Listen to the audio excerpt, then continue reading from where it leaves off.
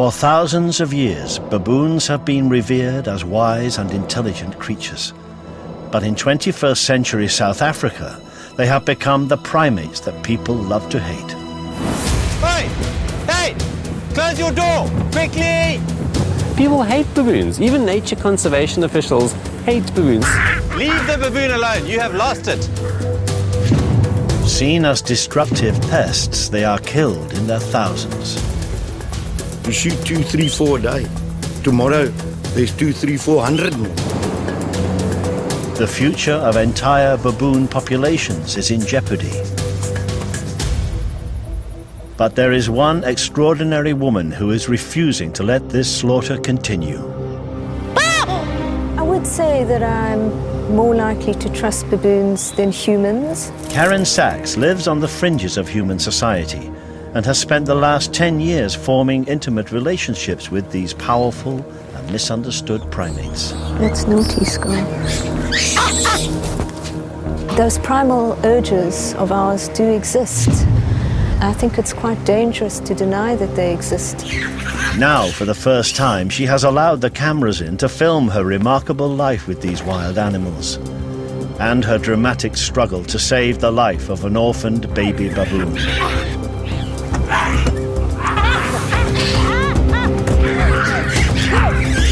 I need to get in. I haven't got any pepper spray.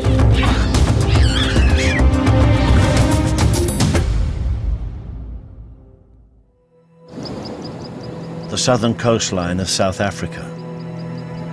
A magnificent wilderness where the hills rise sharply from the sea, covered with impenetrable forest. It is in this dense woodland that Karen Sachs has chosen to live.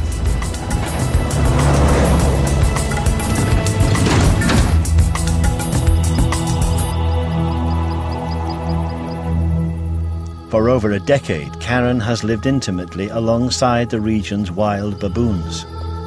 She knows these misunderstood primates better than anyone. Most of her time has been spent with one troop. She calls them the Gaia troop, and has even learned how to talk to them.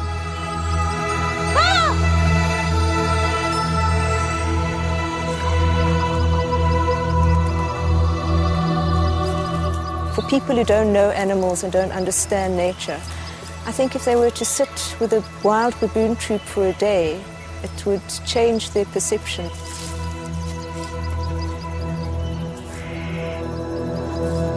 Baboons are genetically very similar to humans, sharing 91% of our DNA.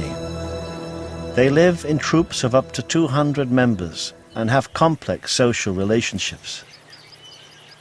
But despite these similarities, baboons and humans are in conflict.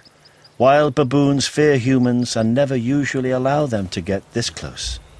But Karen has earned their trust. Hey.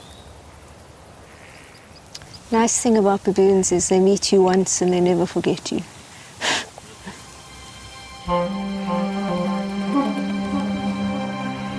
She's always, always, always with animals. She really knows what they're thinking. I don't know if it's a gift, I think it is. It feels like being home. It's great. It really is.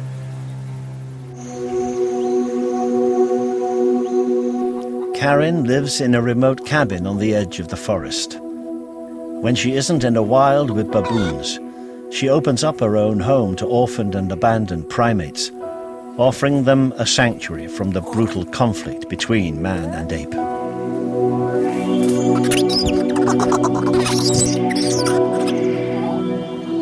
Spending a lot of time with primates, I felt that some lost part of the self had been unleashed. It was as if it was a part of the self that had been suppressed from birth.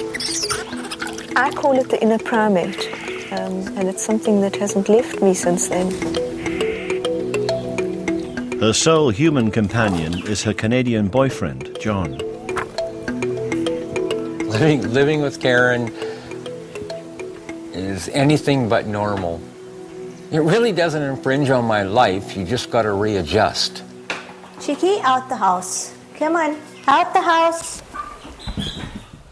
Karen and John have both decided not to have children, but she acts as a foster mother to 13 vervet monkeys and 1 orphaned baby baboon.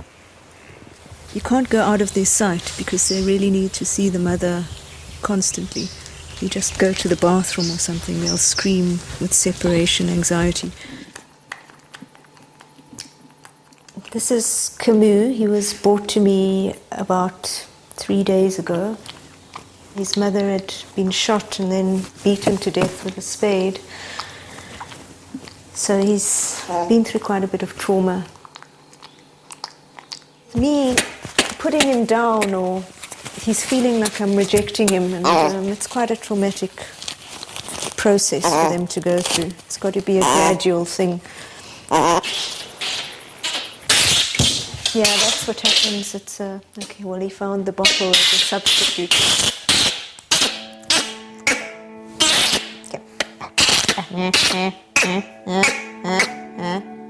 It's very much a mother-child bond, and yet deep down I just have never had a maternal instinct. I can't relate to women who have human babies because they see my relationship with, you know, my foster babies, animals in my care, as different. It's trivialized and it's undermined.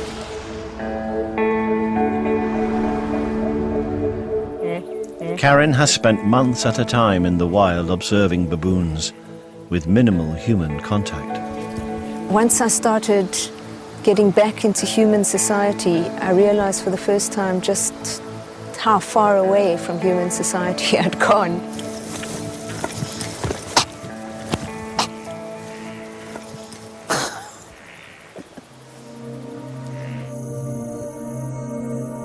It's 4 o'clock in the morning, and Karen has just received a distress call. A 2-year-old baboon has been abandoned by its troop and left to die in the forest. He's struggling to breathe. His condition could be caused by a respiratory infection or tuberculosis, but it may also be something more sinister. This traumatized animal's life is hanging in the balance, and Karen is his only chance of survival.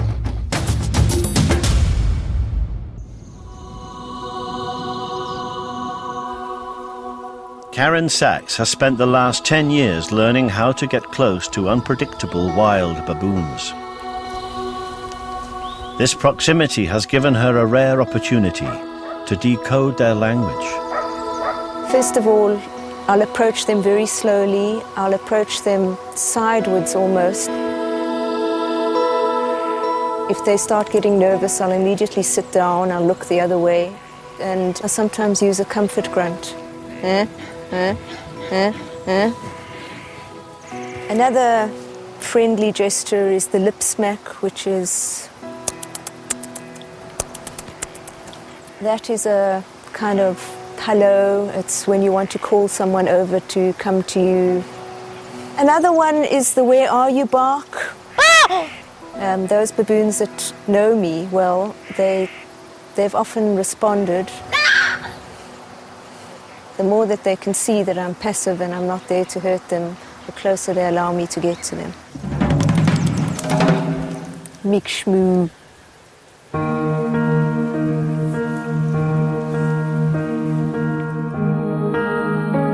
Karen's obsessive interest in baboons dates back to her early childhood. I used to call my mother in every night to leave the light on and tell her I was, you know, that there were baboons all over my dreams, and it was rather disconcerting. You know, they would just be sitting around, just so many of them, just looking at me with this incredible wisdom in their eyes. And it was as if they looked very human. Growing up in suburban Pretoria, Karen's parents hoped she might become a lawyer or a doctor. But Karen always felt that she was different and that this version of normal was not for her. She's always been strange, actually. So I don't, I mean, if I think intellectually... I think the same about you. I'm normal. You're so normal. I'm normal. Like, I have children and I got... But she's got married. Yeah. She talks to, like, she used to have cats. She used to talk to her cats, you know. It's like in this funny cat language since she's small. She could take a hook out of a fish. I would run away. Yeah. Can I tell about Louis Shapiro? The story that they always tell. I don't remember any of these stories, so go for it. It's the first time I'm hearing it. In Pretoria, the biggest divorce lawyer, and I mean, he is renowned. He does famous people's divorce or whatever, but it was a family friend, and she went to him, and she walked into his office, and with a baboon. You know, into this man's office. I don't know what he did or what he said, but that story goes around. Family and friends and everyone. Don't you remember? I remember it, but I didn't know. I mean, yes. I live in Pretoria. Yeah, where do you think I got this from? I didn't get it from you. Yeah, I do very often feel misunderstood and judged for what I do. You know, if you choose to live in the wild with animals and you choose to not hang out with people that much, it's a bit... It is eccentric, and I just want to be true to myself. I don't want to follow anybody else's guidelines for how I should be. It's the morning after the sick baboon arrived at Karen's house. He knows what's going on here. He's still struggling to breathe and needs urgent medical attention. It's very, very unusual for a baboon to be alone. And it looks like he's very weak and has probably been trying to keep up to the troop for a few days. I'm sure the troop members that are close to him probably tried to, you know, help him for as long as they can and until they were forced to give up.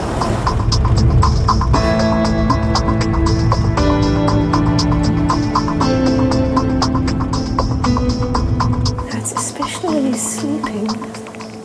During the birthing season from November to January, Karen receives many calls asking her to look after an abandoned or wounded primate. And he doesn't have a cough. This baby is just one of hundreds caught up in this tragic conflict. At last, magically, we have a weight of 4.5. Come on, boy. Come on. If he does start coughing and actual snotty mucus produced outside his nose and coughing up lumps of phlegm, then we must, you know, sedate him and collect some of that and send for culture just to get a positive diagnosis.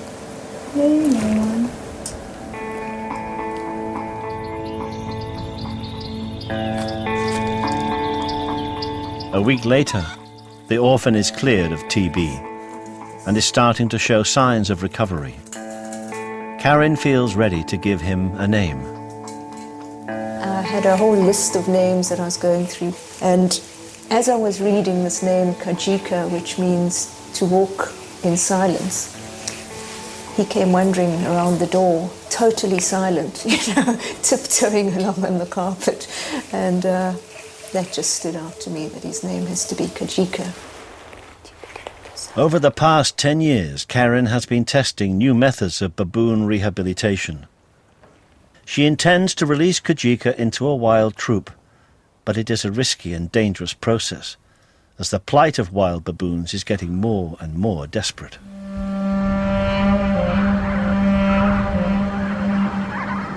South Africa is one of the few remaining countries in the world where wild animals still roam free. This rich heritage has been respected by the indigenous people for thousands of years. Baboons were highly regarded and still are.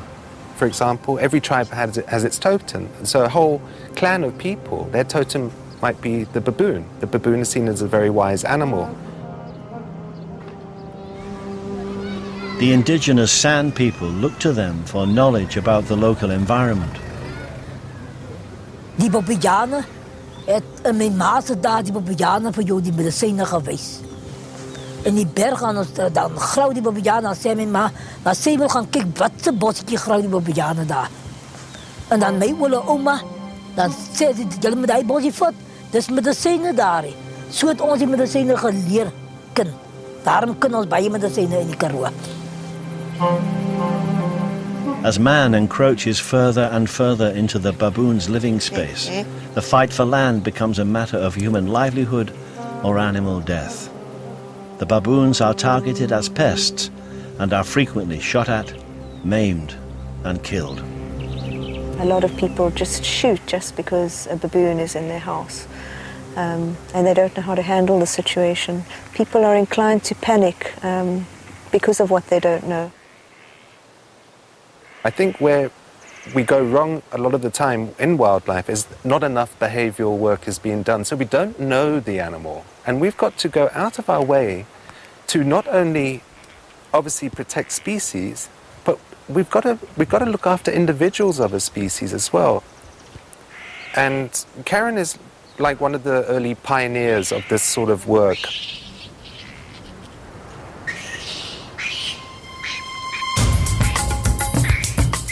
There are people who admire Karen's work with baboons, but there are many more who don't.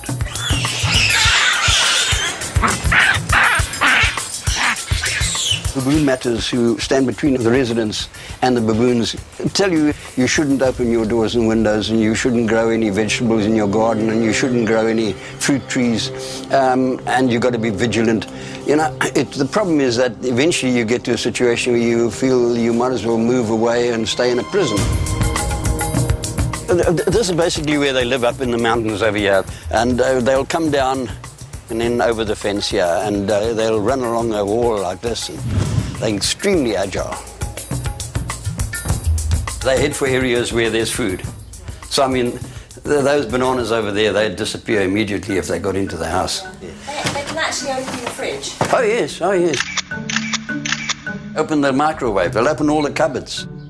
You can't phone the police. They're not going to arrest them and throw them in jail, so it really is very difficult. Opened my beer fridge too, but they didn't have any of my beers. No, I think it's just a matter of time when they learn how to open a beer too, and then they're in big trouble.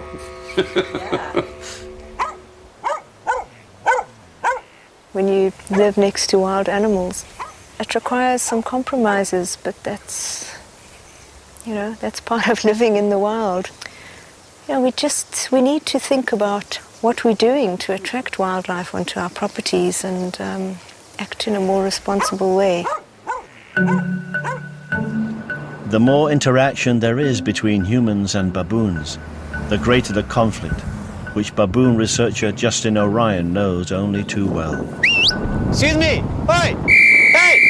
Close your door! Quickly! No, don't aggress the baboon. Okay, no, leave him. Leave the baboon alone. You have lost it. Okay? Lock your car. Okay, wait. You have baboons that are free to move across a range of lands. So they go from national park onto city and onto private.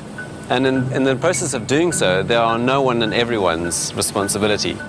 Okay, wait. Look, just These baboons have become desensitized to humans. They no longer respect the boundaries between themselves and people. Okay, just leave it. Just calm and leave it. A few biscuits provides more nutrition than a whole afternoon of foraging. They need to have someone permanently with this troop, because this is every single day of of the holiday season. There's a scenario like this going on. Okay. Thank you. Oh, he's in again. You didn't lock, eh? Oh, no. You didn't lock.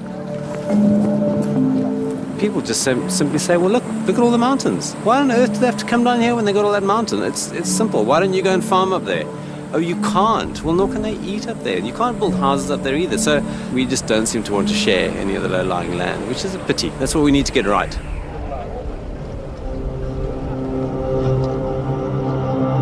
The struggle for territory between man and baboon is a conflict with an increasing number of casualties.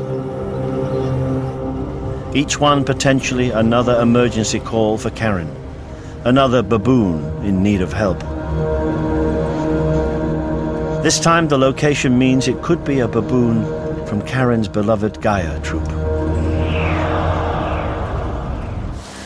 I've just arrived and I've just heard some awful news.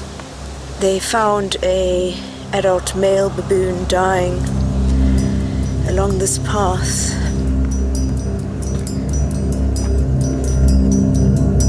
The fear of seeing somebody I know well dead was just too much.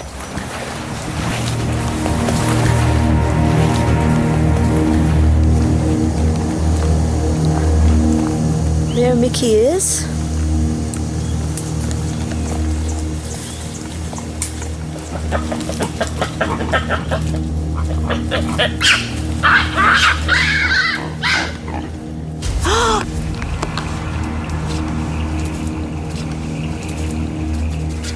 Karen's worst fears are confirmed. Patty, a baboon she has known for years, is found dead. There are these strange bruise marks, which could be poisoning.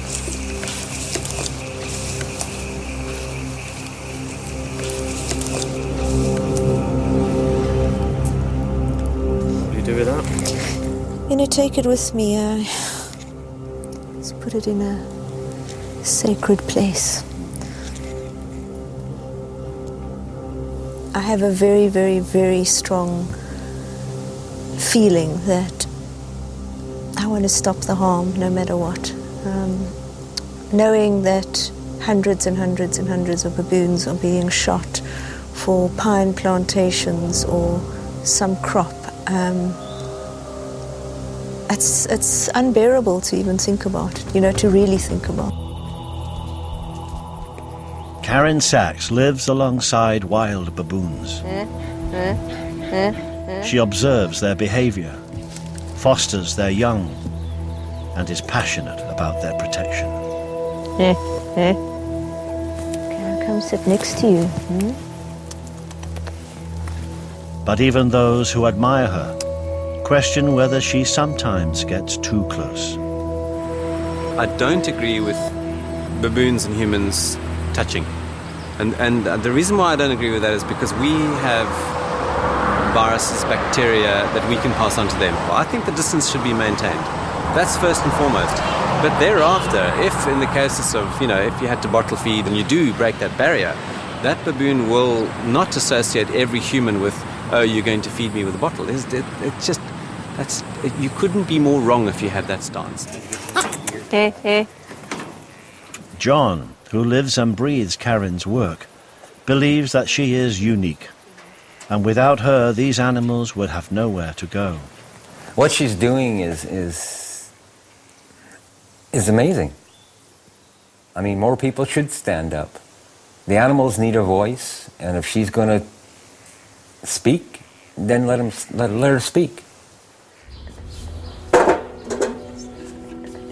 Karen's intimate one-on-one approach is controversial, but it seems to be working. Kajika, the abandoned baby baboon, is getting stronger. A month after he came into her care, she is ready to let him go outside for the first time. A vital step on his path to rehabilitation. It's nice outside.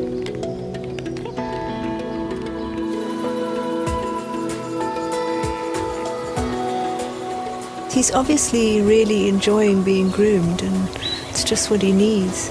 He's lip smacking at her. She understands that. She lip smacks as well. The monkeys are a comfort, but they are no replacement for living with other baboons.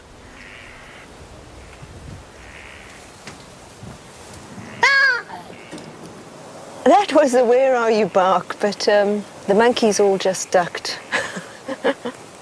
He looks lonely, he's missing home.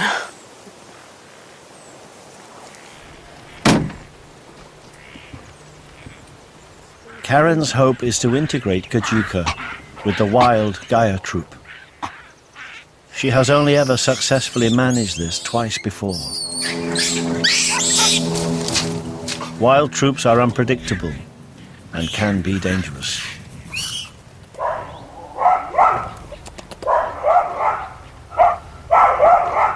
Despite the risks, Karen is pressing ahead with her plan to introduce Kajika to the wild troop for the first time. Just in the event Kajika screams and the baboons come to his defense, we just need to be protected. So John has made a very, very strong cage.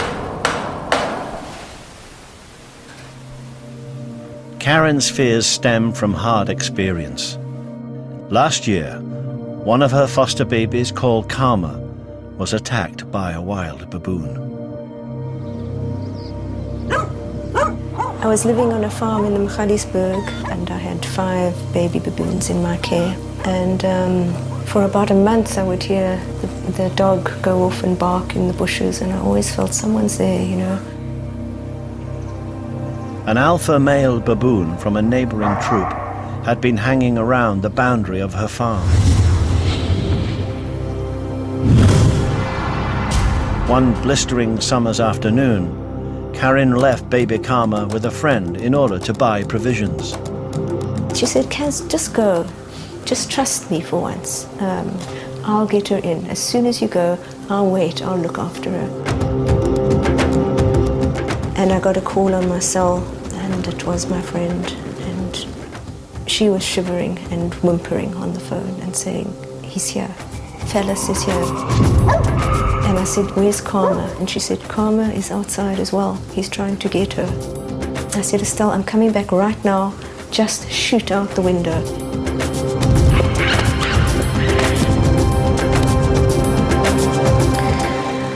We went and we searched, and eventually the dog Tao found Karma, who was alive, but punctured from head to toe with these deep wounds.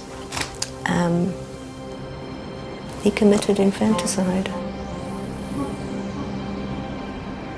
It's that feeling that I was the protector, I failed, the guilt involved in it. You know, what could I have done to avoid it? That plagues you, and just knowing that you weren't there to stop that from happening when these little helpless beings are completely reliant on you. Infanticide is when the alpha male kills a baby baboon who is not related to him, ensuring the survival of his own bloodline. I've seen in sanctuaries where people are too scared to even put a single primate with a troop because they're fighting and they're scared they're going to get killed. And I think, you know, I do take those kind of risks, but the more I see, admittedly, the more fears I have and the harder it gets.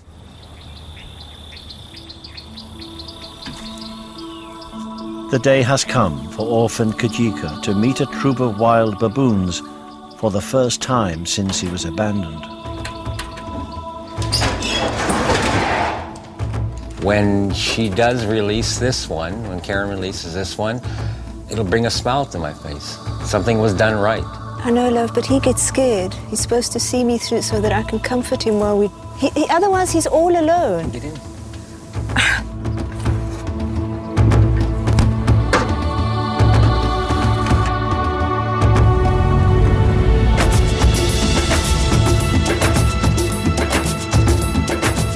It all came together for me was when I rehabilitated a baby baboon called Gizmo into a troop that were wild.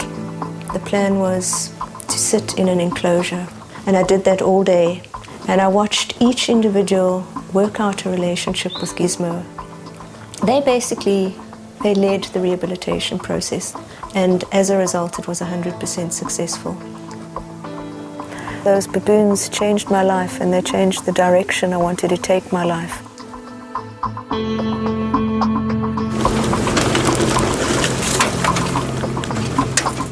Although Karen trusts the process, she knows that Kajika's life is still potentially under threat from the most powerful male in the troop, the alpha male, Shaka.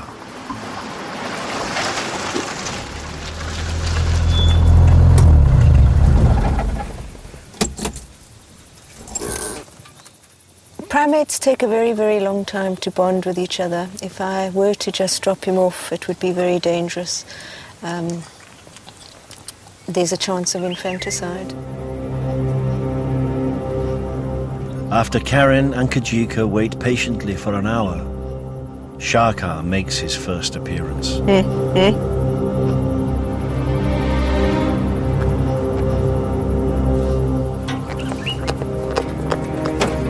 Once he's checked out the scene, the rest of his troop emerge from the forest.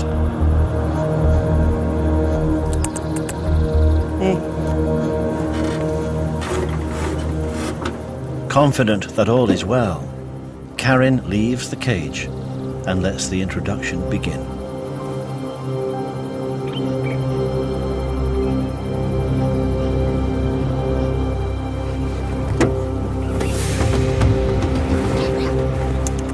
Within minutes, the Gaia troop are swarming all over the cage.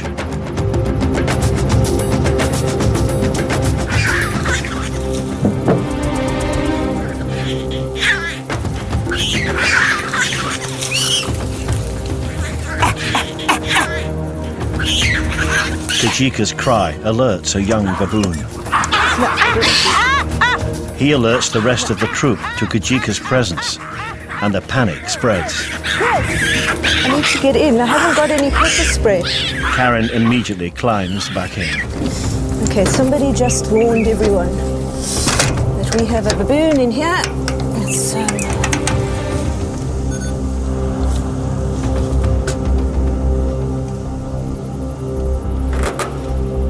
The alpha male himself posed no threat, but the drama reaffirms Karen's fears.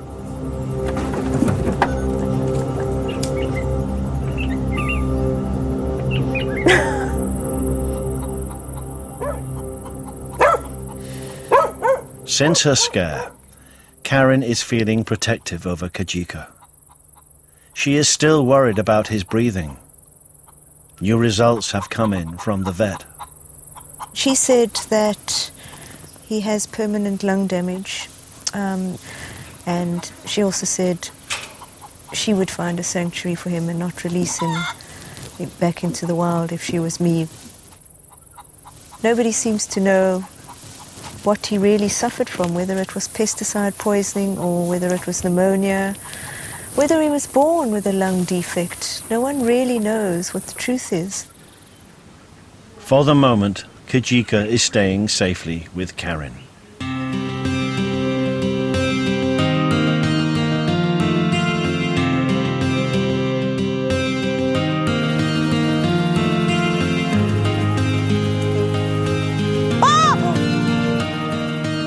Under Karen's constant care, Kajika has grown into a boisterous, energetic teenager. His weight has increased, his chest is much healthier, and she is finding it difficult to keep up with his antics. Right. This is part of what it means to be a young baboon's playmate, you know. Have your hair pulled out.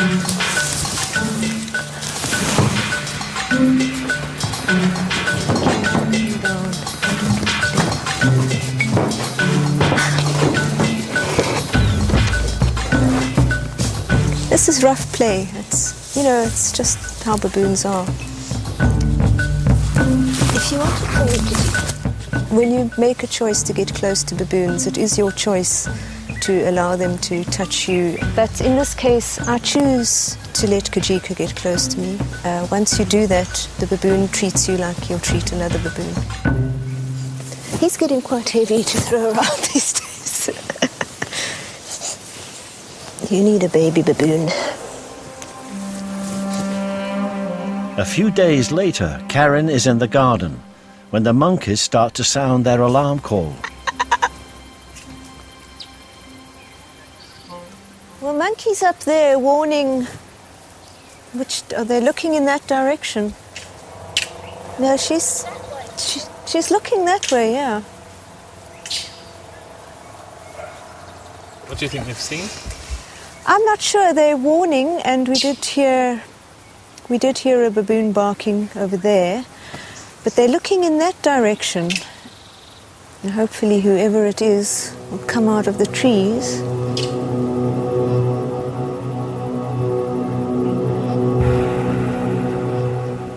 Incredibly, a troop of wild baboons have turned up at the house. They're paying Kajika a lot of attention. Karen doesn't know this troop and is worried what they might do to Kajika. So she's keeping him safe in the enclosure. I just went up and saw a baboon on the roof. Let's see. It would be dangerous to let Kajika out at the moment. Despite the possible dangers, Kajika is fascinated by these unexpected visitors. Definitely seems much more talkative and curious. Have you seen them? Could Karen have found a way for Kajika to return to the wild with his own kind?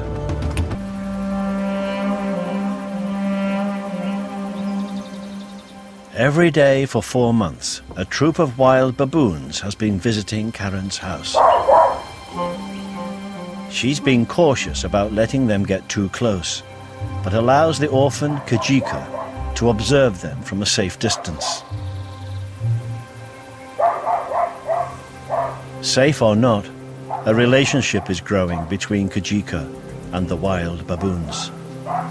You know, initially I'd see Kajika going really close to them and get a little, I was a bit nervous because, you know, he was like, you've got one of our kind, and they were protective towards him.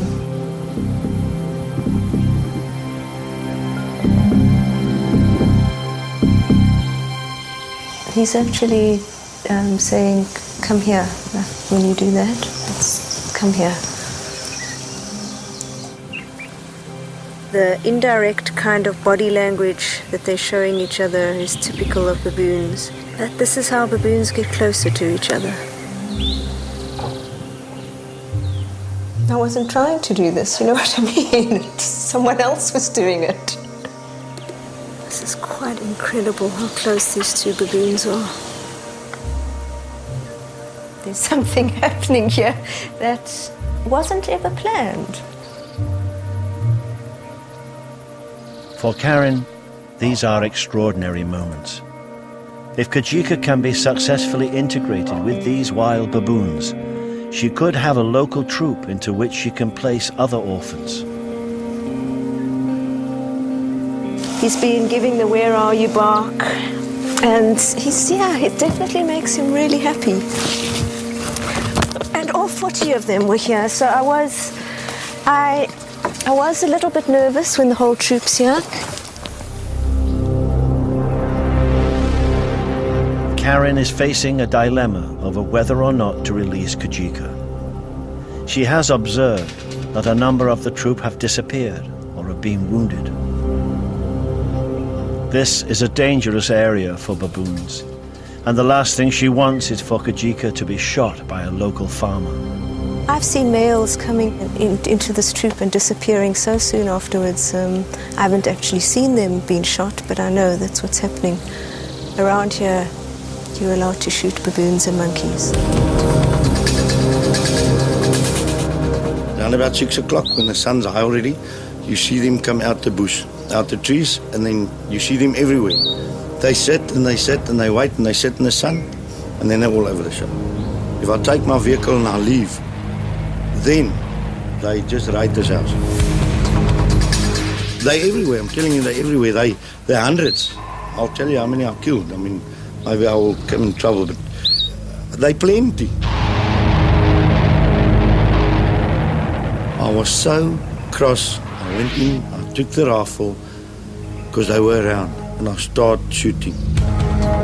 If you shoot the top males in a troop who are raiding your house, what happens is it just makes space for new males to move in. You shoot 2, 3, 4 a day. Tomorrow, there's 2, 3, 400 more. Well, why carry on shooting if it's not working? You know, if that's his argument. They tell you, but you two know their behaviour, you two study their behaviour. I'm not a monkey, why am I to study their behaviour? That's why I feel so despairing about it. It's not as if this monkey's life is so cheap that you can just shoot them out of anger and it's not even a solution to you.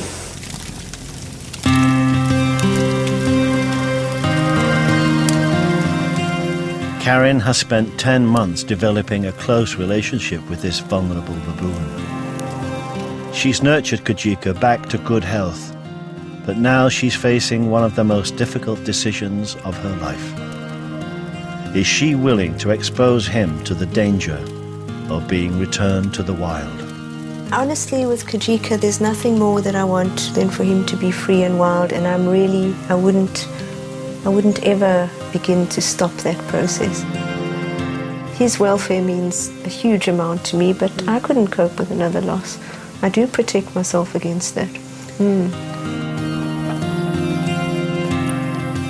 You talk about letting him go, but there's something inside of you emotionally that won't let him go.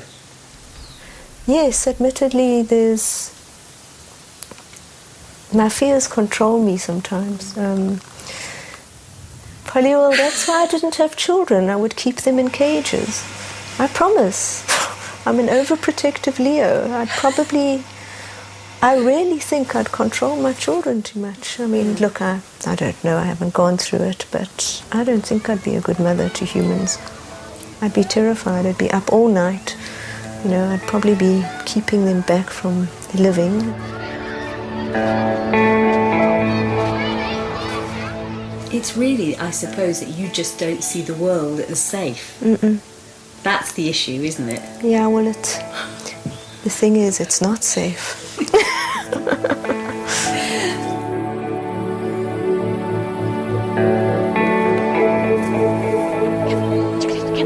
Despite Karin's fears of what may happen to Kajika, she's coming to the conclusion that this decision may already be out of her hands. Nature is taking over. Actually, what is happening here is Kajika is already going through rehabilitation and has been for the last 4 months with this troop. So I don't have a choice anymore. I can't go and say to Kajika, you've got to come back now. You know, you're not allowed to move into this troop. To be honest with you, I don't have that choice. Once a baboon moves into a troop, he's with them, and he would be showing allegiance with them, not with me. I'm almost 100% sure that if I let this process continue, Kajika, he'll go into this troop and make all the friends he needs to make, and it'll be totally successful in time, you know.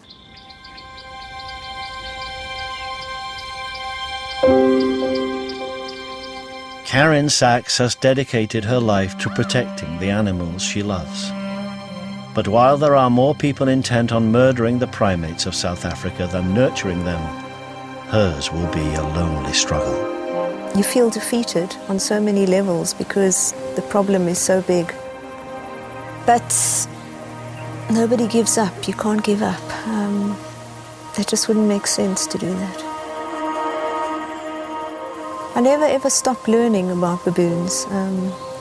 It's like this ongoing soap opera that I find it eternally fascinating. I never ever get bored watching baboons or being with them. I think they've got a lot to teach me still, and I don't think that's ever going to stop.